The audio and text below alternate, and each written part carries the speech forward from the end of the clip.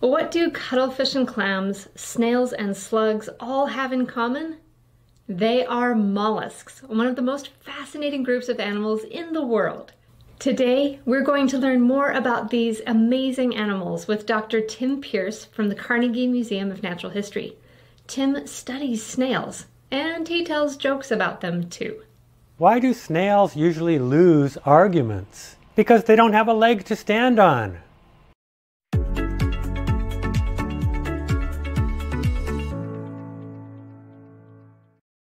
Hello and welcome. I see we have Noah and Harvey watching from Canada. Hello to CM in Virginia, to Amy from Vermont, and Rachel and Kid Sobel.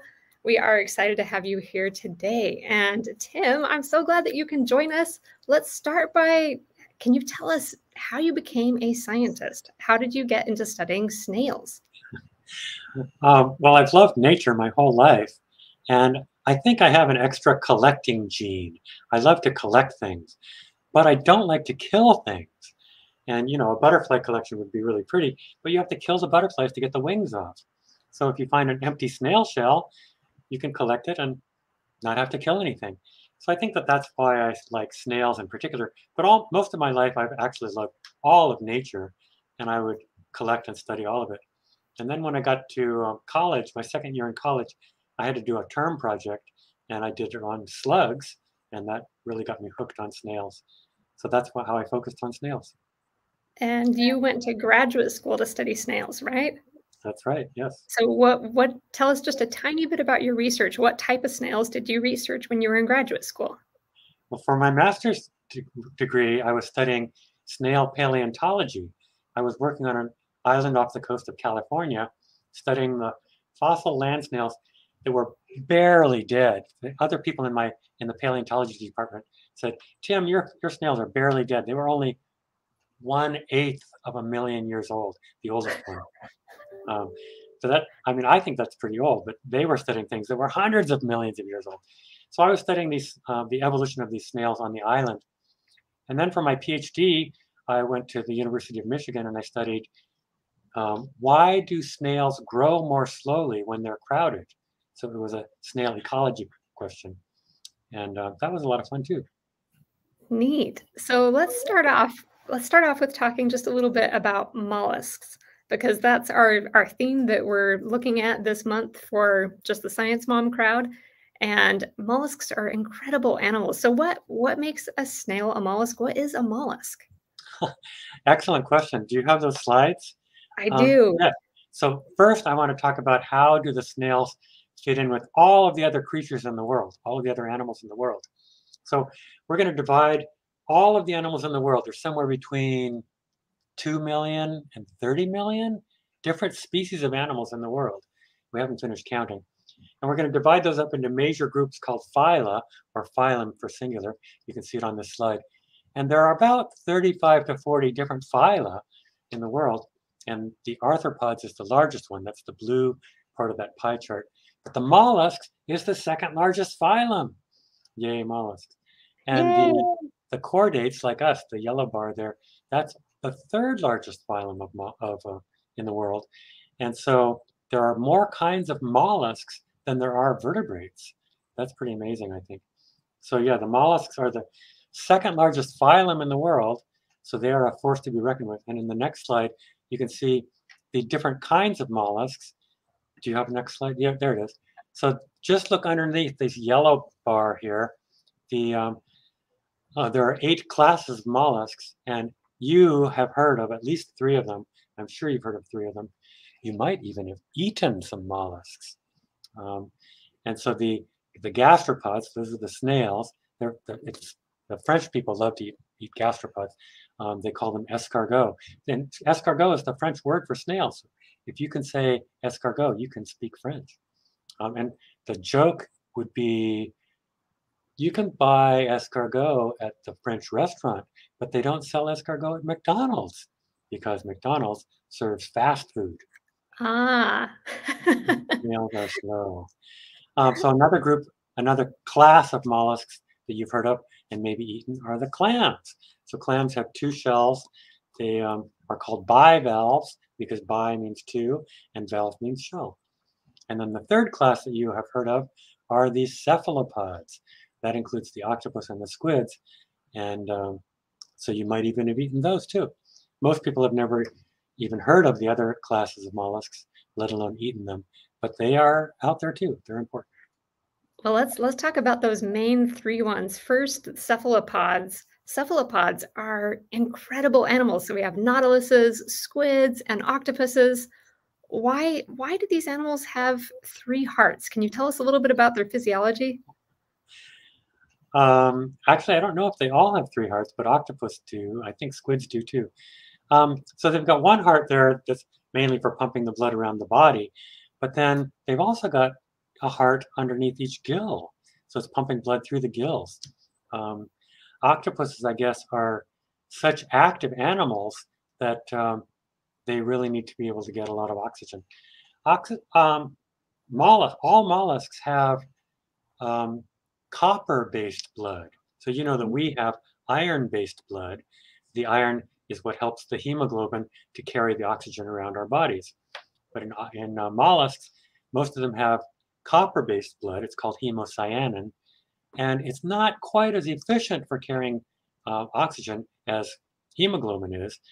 So I think that maybe that's why the octopuses have to have extra hearts to help pump their blood through their gills so that they can get enough oxygen to be as active as those fishes, things that have hemoglobin. And what makes these things all be in the same family? Do they have anything in common? Right. Yeah, excellent question. What is it that makes all of these things? They're so different. Why would anybody put all of these things in the same phylum? And so, some people think, oh, it must be the shell that makes a mollusk a mollusk. But the octopus doesn't have a shell. And some sea slugs, they don't have a shell. So it's not the shell. It's a bunch of different characters, but I'm going to talk about the radula. The radula is a feeding structure in the mouth. It's kind of like a flexible file or a ribbon of teeth, you could think of it. And so the mollusk scrapes the radula over the food and it breaks off chunks of food into the mouth. So the important point is, if you're holding something that has a radula in its mouth, you're definitely holding a mollusk because the radula is unique to mollusks. But it's not perfect because there are some mollusks that don't have a radula. For example, bivalves, the clams, they don't have a radula. And if you think about it, the radula is in the mouth is in the head, and clams don't really have a proper head. So No, not really. Probably why they don't have a radula. So we consider that to be an evolutionary loss. Just like if you think about snake legs, and you're looking at me like, what are you talking about, snake legs? But actually, the ancestor of the snakes did have legs, and then they got smaller and smaller and smaller. And then actually, the boas and the pythons still have the femur.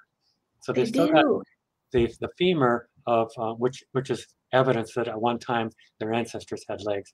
They don't have any front legs, and all of the other snakes don't have any evidence at all of the limb. But the boas and the pythons do have that femur.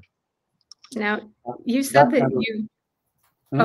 you said that you have a collecting gene, so I think it's rather perfect that now you work organizing the collection of the Carnegie Natural History Museum. So do you have any specimens that you could show us of us that are cephalopods? Any examples?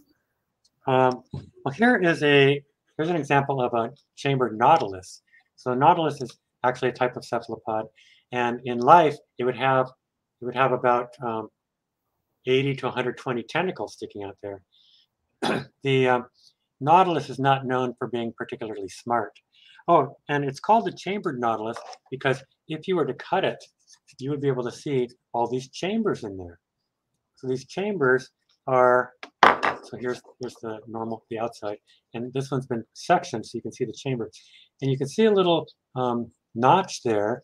That's actually where there used to be a tube going through, and the tube allows the animal to pump gas in and out of the chambers so that it can regulate its buoyancy, go up and down. And so I'm not quite sure how they do that, but they do. They pump gas in and out. And one thing to notice about this particular specimen is the last chamber just before it reaches sexual maturity, the last chamber is smaller than the rest. So all of them are basically the same size, but then the last chamber here is smaller than the rest. So this animal died when it was sexually mature. Wow, that's a beautiful shell. And Right. we have a good question that came in from CM. Is a snail's blood a different color than a human's blood because it has copper instead of iron? Right. So you've heard about those blue bloods. The snails, their blood, when it's unoxygenated, it's blue. When it's oxygenated, it's clear. Where our blood, when it's oxygenated, it's red, and when it's unoxygenated, it's blue. So the snails and the mollusks, they are the blue bloods of the world. So they really do have blue blood. That is pretty cool. Yes. And what about clams? Let's talk just a little bit about clams. Can you tell us maybe a little bit about just how they live and what they eat? Well, so most of the mollusks that we've talked about live in the ocean. Snails live in the freshwater and on the land. Clams can live in the ocean and freshwater, but not on the land. And sometimes people ask, well, why are there no clams on the land? Well, it's because most clams are actually filter feeders or suspension feeders. Here's an example of a giant clam. And so it would be bringing in water and then passing it over its gills, and then it has little cilia, little tiny hairs on its gills that would sort out the food from the inedible parts and send the food down to the mouth. And that's how they get their food. So they're getting food out of the suspended material. And if you think about what it's like on land, there's not really a lot of things floating around in the air. I mean, spiders do it. Spiders are basically filtering food out of the air, but there's not quite enough. I don't think there's quite enough for a clam to survive on dry land. So that's probably why there are no land clams. Land clams. But in the water, when they're in the water, they really are cleaning the water then. If they're filtering out all the little particles, they can clean water, right? They do, yes. And so in some of our rivers and lakes, we have freshwater clams living there. And yeah, they're pumping, I don't know, quarts or liters per day. So they do a very good job of cleaning the water. So we need to be grateful for, scientists call that ecosystem services. So these are services that the ecosystem is doing for us without us having to pay for it. And so we should be grateful to the clams for doing these ecosystem services, cleaning our water for us. And what are some of the biggest clams, biggest and smallest? I'm seeing several questions in the chat about what's the biggest clam? The biggest clam. Okay, so this species is the biggest clam. This is an example of the giant clam. Tridacna gigas is the scientific name. And they live in the Pacific Ocean and the South Pacific and the Indian Ocean. They do not live in the South Atlantic Ocean. I'm not quite sure why. But that's the biggest clam. They can get almost 2 meters in diameter. 2 meters across? Definitely bigger than 1 meter. So that would be a yard, almost 2 yards for those of you who speak English. And one of the cool things about giant clams is, in addition to filter feeding or suspension feeding, they also have algae living inside their bodies. So in the daytime, the clam opens up, and then the algae receive light from the sun, and then the algae can grow and make food for the clam. And then the clam gives the algae a safe place to live. So they live together in that symbiosis, we call it. Symbiosis means living together. They live together as happy as an algae. No, happy as a clam. But I think that's why they can get so big, because they're solar collectors. They're getting their energy straight from the sunlight. Yeah, so it's like they've got their own solar panel system set up. Yes. That size is amazing to me. I mean, that's big enough that the clam could close on a person and trap him inside, being that up to 2 meters diameter, right? Right. So I was under the impression that only happens in the movies. You can try and stick your foot into a giant clam, and it just moves so slowly you would never get caught. But somebody recently told me that, in fact, it does happen in real life. So I don't know who to believe, but don't try it. Don't try it. If you're scuba diving and you see a giant clam, don't swim inside it. What about the smallest one? Right, the smallest clam would be so small you wouldn't be able to see it. It's about 2 millimeters in diameter, and There are tiny, tiny clams that live in the ocean. There are actually tiny clams that live in fresh water. And in fact, the clam that has the record for the highest mollusk, they can live up in lakes in the Himalayas. That is one of the tiniest clams. They're in the freshwater clam family, Spheriidae, the pill clams or the pea clams. They can be awfully tiny. And I suspect that they get up there riding on the feet of ducks or the feet of other water birds. Oh, wow. So they're tiny, and they also have the record for the highest mollusk. The highest mollusk living up in the Himalayas. That's amazing. Where do snails live? Because we talked about cephalopods a little bit and we talked about clams, but I wanted to make sure we could talk the most about snails because I know that's your specialty. So tell us a little bit about snails. What makes a snail and where do they live? Well, so you asked about where they live. They live in the ocean, in the freshwater, and on the land. So they basically live everywhere. Although they don't yet live on, the land snails don't live on Antarctica yet. But, you know, we've got climate change and global warming. So I think in the future we might have snails on Antarctica. I actually did go to, what's the name of that island? The southernmost part of South America. Oh, Tierra del Fuego. Oh. Tierra del Fuego. I went there and I actually found land snails living on Tierra del Fuego. So that's not very far away from Antarctica. So that's not. So anywhere people live, snails can live too, right? Well, not land snails in Antarctica, but pretty close. There are snails on the north slope of Alaska, land snails, but there are definitely sea snails in Antarctica. So yeah, there's snails all over the world. And then you were asking me about what makes a snail a snail. I'm going to use the word poop in my answer. Is that okay? Yeah, that's totally fine. All right. So most animals have their mouth in the front and their anus in the back, which is a pretty good arrangement, I think. And mollusks have that arrangement too. Their mouth in the front, their anus in the back. But snails, well, actually snails, when they're really, really young, they might be, you know, less than a week old. They're either still inside the egg or they're floating in the plankton. They've got their mouth in the front and their anus in the back. But then they twist around 180 degrees and it brings the anus over the head. So they poop out the top of their head? They poop out, yeah. Well, right. So this is called torsion. And that's something that all snails do. All snails undergo torsion. And it ends up with their anus over their head. So they are the real poop heads of the world. All snails do that. And so that's one way you can tell whether it's a snail or not. Wow. Whether they have torsion. I thought for sure you were going to say that it was the shell, but now that I'm thinking about it, if they're going to eat things and digest it inside the shell and then get it back out, you know, it has to be coming back out in the front. That's true. That's true. So actually, there are some other types of mollusks, like the monoplacophorans, which is a group most people have never heard of, that sometimes have coiled shells. Let's see, the fossil ones did. I'm not sure if any modern ones do, but they don't have torsion. So their anus would be in the back, like most mollusks. But no, the snails, they all undergo that torsion. Some of them then would detort a little bit. So in fact, the anus is on the side of the head, but other ones still have it up in the front. And do all snails have shells, or are there some snails that don't have shells? So I'm going to include the slugs in with the snails. The slugs evolved, actually they evolved numerous times from snails, but the snails came first, and then the slugs evolved from snails by reducing the size of the shell and then internalizing it. So their body grew over it.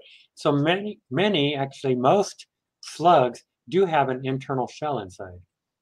It's just reduced to a flat plate or sometimes a slight spiral, but most of them do have a shell. Interesting. We do have some that don't have any shell at all, but most of them have a shell. But most of them do. And how do they get their shells? Are they born with them? Let's see. If they have a shell, they all form their shell within the egg. Sorry, if they have an egg, they form their shell inside the egg and then hatch. And so I don't know if you'll be able to see it, but anyway, this part of the snail formed inside the shell, inside the egg. Oh, And wow. so by the time it hatched, it had a shell, and then it just continued adding shell material onto it. So, if this snail were still alive, it would add more shell along this edge and then continue that spiral. And so, yeah, it came out of the egg and it was really tiny, and then it just added shell and kept on growing that spiral. For for the ones that live in the plankton, they will actually not have a shell yet. When they first get up to the plankton, they'll be they start out in the shape of a little top, the top that you play with, um, and then it'll grow into another animal that has these big lobes called a velum, and then they use that to swim around and also to collect food. And then they will metamorphose and start to grow a shell, a spiral shell, and then they will lose the velum and then fall to the bottom and continue their shell. Oh, wow. So it sounds like sea snails have quite a bigger process, like more stages than land snails when they're developing Well, I think the land snails do those processes within the egg, inside so the egg. you just don't see them. And then sea slugs, so the sea slug will go through that process, metamorphose into something with a shell, and then they lose the shell and metamorphose into a tiny slug with no shell whatsoever. And so then they crawl Wow, around and be sea slugs. that's fascinating. The Atkins family wants to know if snails ever change shells or if the shell they have is the shell they're born with and they have it all the time. Excellent question. So if you're thinking about changing shells, you're probably thinking of hermit crabs. Hermit crabs definitely need to change their shells. No, snails do not change their shells. They are attached to their shell, just like your muscles are attached to your bones. You can't switch skeletons. So the snail is attached to its shell in there about one whole turnaround. So it might be attached somewhere in around here. And actually, that attachment is what allows it to pull into its shell when it gets scared or if it needs to pull in. Mm, So it's attached to its shell. So no, the snails do not change their shells. They are born with one shell. And actually, what that does is it allows you to then see the whole snail's life.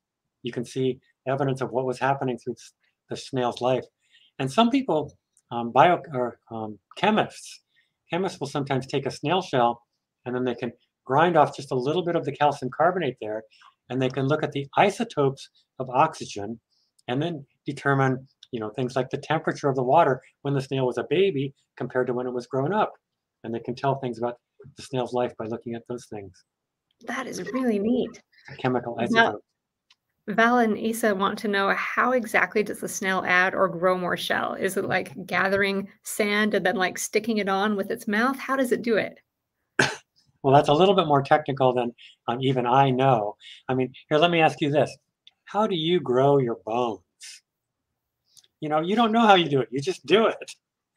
But it So, has something so to do, I'm sorry, what? oh, go ahead. It has something to do with the shell, with the snail's mantle. The mantle is the outer covering. You can think of it like the skin.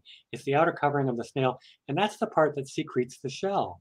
So the mantle, it starts out by producing a lattice of protein. So I don't know, it's not really a checkerboard, but it's a crisscross of protein, and then the protein is the nucleus for depositing calcium carbonate crystals. And so they deposit either out of the water directly or in the fluids that are around the mantle, like in land snails. The fluids around the mantle would have calcium carbonate, and then that deposits on the growing crystals, and then they grow there and become the shell. So That different is snails will have different layers of shells, different shell layers rather. And so if you look at it with a microscope, you can see different types of layers. Like there might be a prismatic layer, which is or a nacreous layer, which is mother of pearl and very shiny. And then there might be a prismatic layer that's more structural and firm. And then this outer layer is actually protein, and that's called the periostracum. So the snail has different shell layers, and they have different properties to help with strength and help with flexibility. And they're pretty amazing. that is amazing. And that sort of leads right into Hania's question. Hania asks, why do shells have grooves and patterns on them? Because sometimes a snail shell will be really beautiful with really detailed patterns. And in fact, the one you have now has some beautiful patterns. Um, Yeah, the why questions are the really hard ones to answer in science. Um, you might have talked about this before, but in science, we don't prove things to be true. We can only prove things to be false. Have we talked about that before? Yeah. Okay, so the why questions, you can't say, well, I think it's because of such and such, and you can't go out and prove that. Instead, what you can do is you can say, let's see, here are all the possible reasons I can think of that they might have color patterns, and then you would go about falsifying them. Well, if they have it for finding mates, then you would say, well, if they're using it for finding mates, then such and such would have to be true. The mates would have to respond to color patterns. And then if you do an experiment and say, well, no, they didn't respond to that. So that one is falsified. So they're not doing it for that Mhm. reason. And then you go through and all of your hypotheses, you set about trying to falsify them. And the one or two that you cannot falsify, those might be the answer. But it could also be something you haven't thought of yet. So Well, scientists, we don't know for sure why, or maybe we know for some species, but not for others. I think we probably don't know why. Probably some of the most likely reasons for color patterns are likely to be camouflage or hiding. So, most land snails, they're kind of drab, brown, and they're living in the leaf litter. So they're probably colored like the leaf litter or like the soil. So that's probably a good answer, but no, nobody really knows why. Don't There know are for some that are bright colors too. Um, so like this one might be stripy because who knows, maybe it's hiding in the grass. I don't know. We've got a great question from the Sobel family. They want to know, how is a left-handed whelk different from a right-handed one? Oh, nice question. Um, I didn't bring any examples here, but right, almost all snails of the world are coiled right. We call them right-handed coiling, or if you start at the beginning, they coil clockwise, so we call them right-handed.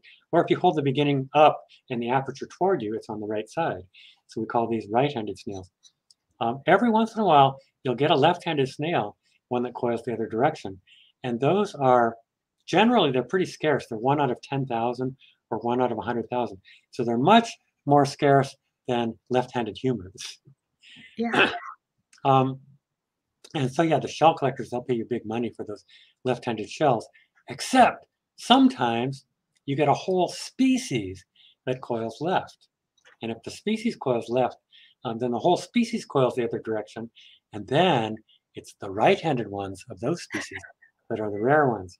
So in the whelks, the ones up where I live, and north of, I guess, north of North Carolina, almost all of those coil right-handed. But if you get to South Carolina and Florida, those areas, you'll get left-handed whelks. And well, you'll get both of them in Florida, left and right-handed ones. But you'll get some species that coil almost all right, or left-handed rather. But every once in a while, you'll find a left-handed one of either the northern whelks or the left-handed ones. You'll find a right-handed one. And so those are unusual. They're definitely unusual. Interesting. That makes me want to start looking. The next time I see snails, I'm going to hold them up and say, "Do you coil right or left?" And most of the time, it'll be right. That is really Do we have interesting. time to get into embryology? Maybe just a little bit. Yeah. So I want you to remember back to when you were a fertilized egg, and then you divide it into 2 cells, then you divide it into 4 cells, and then pay attention now. When you divide it into 8 cells, for you and me and starfish, it turns out, the daughter cells are directly over the parent cells. We call that radial cleavage.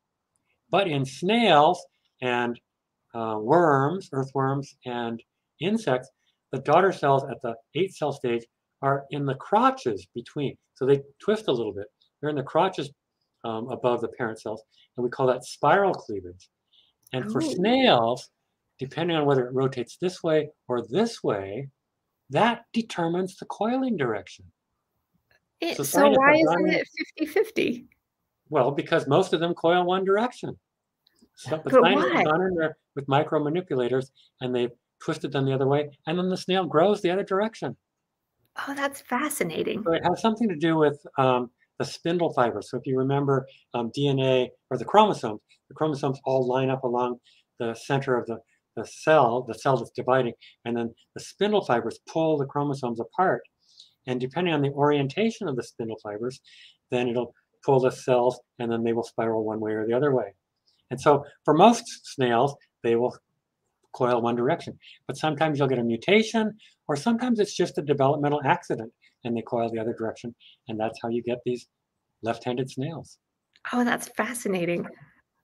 Amy wants to know, what's your favorite type of snail? And I've seen several others, including CM, ask this as well. What is your favorite snail? Well, I like, it's hard for me to pick a favorite land snail because I like all the land snails. Although I do like the ones that have, I'm going to call them teeth in their apertures. They're not chewing teeth, but they're these bumps. I don't have an example here, but there are some bumps. Do I have examples? Oh, here's one. No, this doesn't have a bump, but this is closely related to one that does have a bump. So anyway, inside the aperture would be bumps that they're not chewing teeth, but they look like teeth, so we call them teeth. And of course, we don't know why they have those teeth, but the hypothesis is, the best hypothesis is probably that they're used for defense, because the snail doesn't have any bones, so it can slide in and out past those teeth. But a predator like a beetle has a hard exoskeleton, and it can't get in there because of the tooth. So little snail, let me come in, knocked by the slime on my chinny chin chin. So we think that it's there for protection. But so those are probably my favorite land snails. There are a whole bunch of different kinds. But when it comes to sea snails, I think my favorite ones are the Wentel traps. The Wentel traps Wentel traps, or sometimes, well, the genus Epitonium, or the Wentel trap is the common name. And they've got these beautiful ribs on the shell, and they're just so strikingly beautiful. Those do sound pretty. I'll have to look those up. The Hall Science kids would like to know if you could tell how old a snail is by the number of rings on the shell, like how many times it spirals around. The short answer is no. There are some snails. Well, so if you think about rings on trees, let's see. Let's talk about this clam for a moment. So if you think about rings on trees, the dark lines on the tree ring are the winters when it gets cold and the tree grows a dark line. Giant clams don't grow where it's cold. They live in warm water.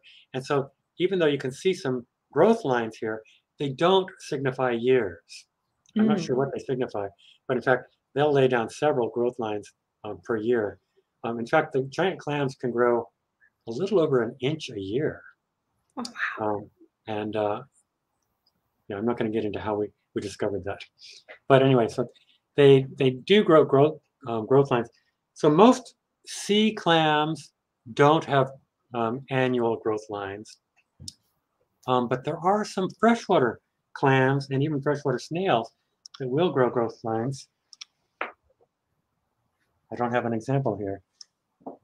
Actually, I do in a jar, but I don't think you'll be able to see it.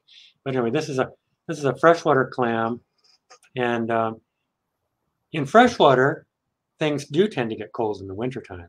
Like where I live, some of the rivers freeze. Yeah. So the clams do get a growth line. So you can count the growth lines in a freshwater clam or some freshwater snails. But then again, on land snails, most of the time it's not the cold that causes them to grow things. It's the dryness. So a lot of times, so here you can see some sort of interruption of growth. That's probably not because of winter. It's probably because of dryness. And let's see if we can find another interruption of growth. Well, there might be a slight one here. Well, here's another slight one. So these might be dry seasons or something like that. By the way, this is the largest living land snail. This is the giant African snail. They live in Africa. And here's a model that I brought so you can see what the animal might have looked like when it was alive. Oh, wow. Those are neat. These actually make, I probably shouldn't tell you this, but they make nice pets, but they're illegal in the US because they also make serious pests.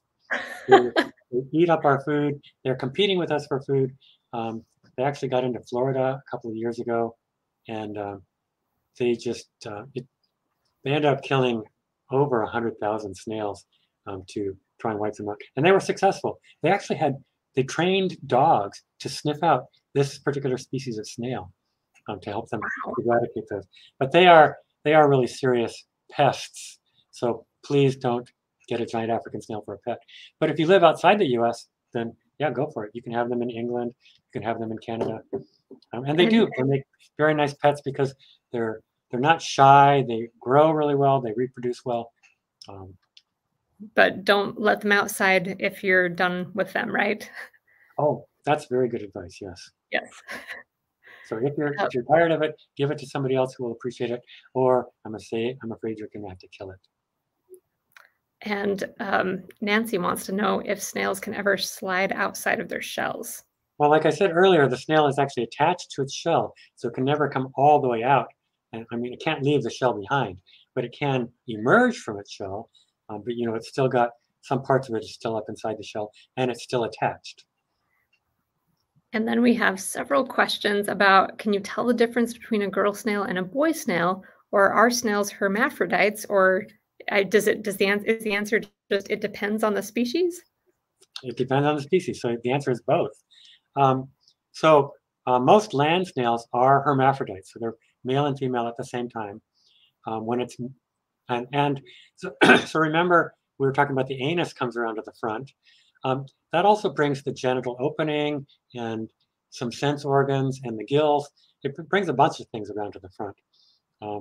And then some land snails will detort a little bit. So the anus, it's not shown here, but the anus, I guess it would be closer to here.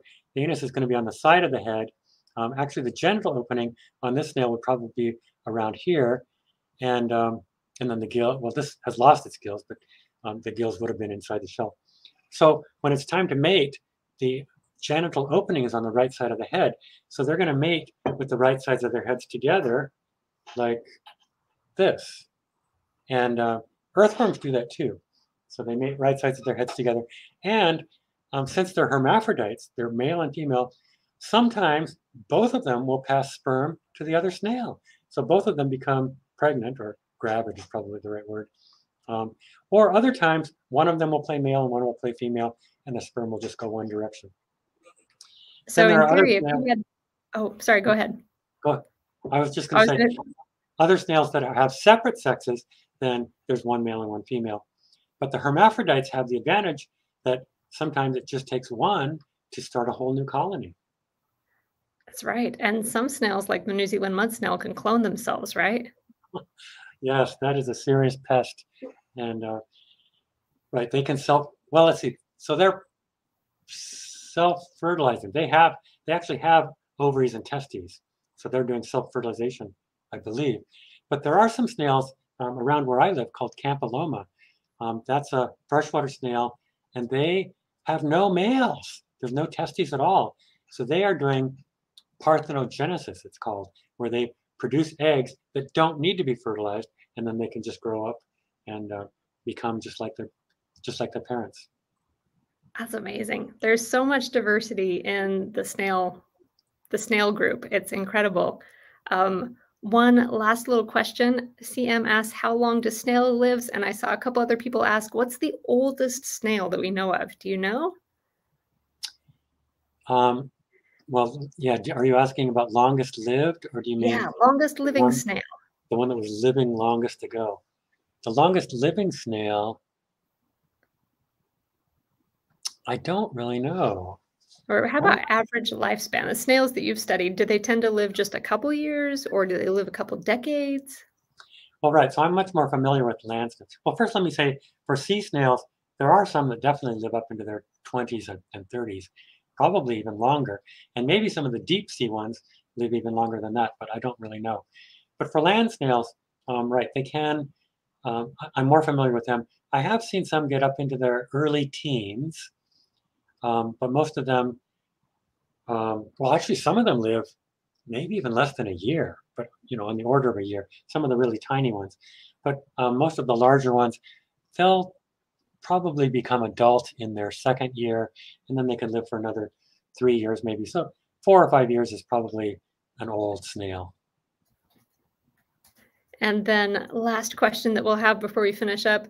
So there's some disappointment in the chat that gray African land snail is not a pet you can have, but you could go out and collect your own herbivorous snail and keep it as a pet, right? Do you have any recommendations for having either a pet for just a short term or even a long-term snail pet? So first, let me say that the federal government, because snails can be such serious pests, the federal government regulates the movement of snails across state lines. So if you're going to have a snail for a pet, I would say collect it in your state and then keep it in your state. And then the feds won't have anything to say about you. Good advice. There is a particularly beautiful snail called Sepia nemoralis, sometimes called the grove snail. And so if you're familiar with iNaturalist, or what's another one? Or yeah, iNaturalist is probably the best. If you get on iNaturalist, you can ask for where do the grove snails live, and maybe find a place near you, hopefully in your state, and you can go and collect some of them. They're not actually native to North America, but they have been naturalized and they're not causing problems, so the feds are not concerned about those. Or you can go out and find a snail, any other snail that lives in your woods, a native one. There also are slugs, so if you don't mind a slug, you can raise those as well. They make nice pets, but they really muck up their cages pretty fast with all their slime. I said that was the last question, but I have to ask one more. Why do snails make slime? Do we know why snails make slime? Well, they use slime for a whole bunch of reasons. I mean, you make slime, your nose mucus is actually the same thing that the snails are making. So you use it, you use your slime for good reasons, and snails use it for a lot of different reasons. The obvious one is that they use it for crawling. So underneath their chin, they make a really sticky slime, and then they're laying down a road, and then underneath the bottom of their foot, they're making a really slippery slime. So they make a road to stick them, and then they make a slippery slime to slide across it. So they can crawl up ceilings, up walls. They can crawl on ceilings because they've got this good slime road that they're making. They're also using slime to help prevent evaporation. So the slime will help to slow down how quickly the water evaporates, and lots and lots of other reasons. Oh, that is neat. Well, thank you so much for joining us today, Tim. This was wonderful. And I hope if you're watching, I hope this sparked some good questions for you in areas you can continue to research, because gastropods are amazing animals. And I loved exploring and finding snails and collecting them when I was a kid. And I even kept a couple from my backyard. I would keep them for a week or so in a jar and feed them. And then as soon as I got worried that maybe they weren't eating enough, I'd let them go again. And it was really a fun summer project.